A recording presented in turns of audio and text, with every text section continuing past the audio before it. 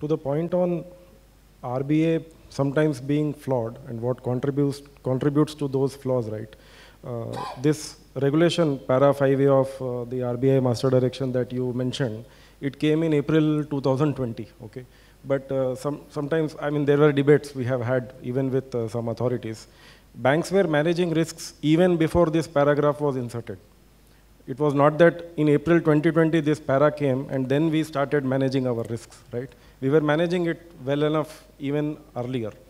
The key elements, I think, that this paragraph brought very well, and you read it out here, is the necessity to present the results to the board and the necessity to have a debate at board level, which makes sure that the tone is from the top down and the action items are well tracked to implementation.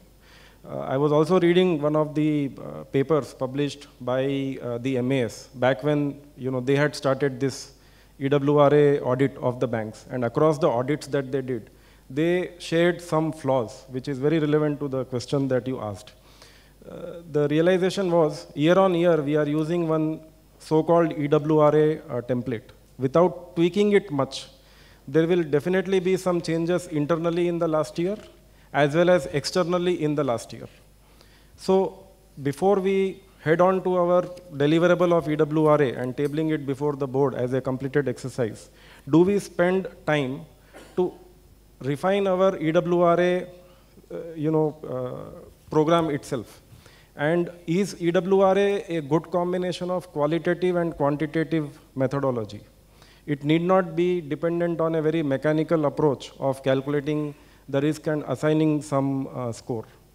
Some of the other learnings that are there.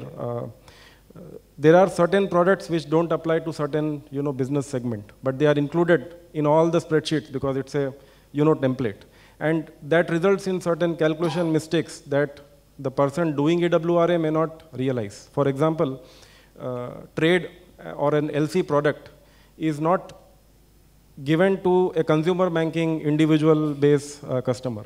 Indeed. However, in CBG EWRA also, people are risk rating the non-applicability of trade-based product, and that is actually bringing down the score to a low level. Had it not been there in the spreadsheet, had enough thought been given about why is it being applied to a business segment where the product itself doesn't exist, the risk rating would have been better.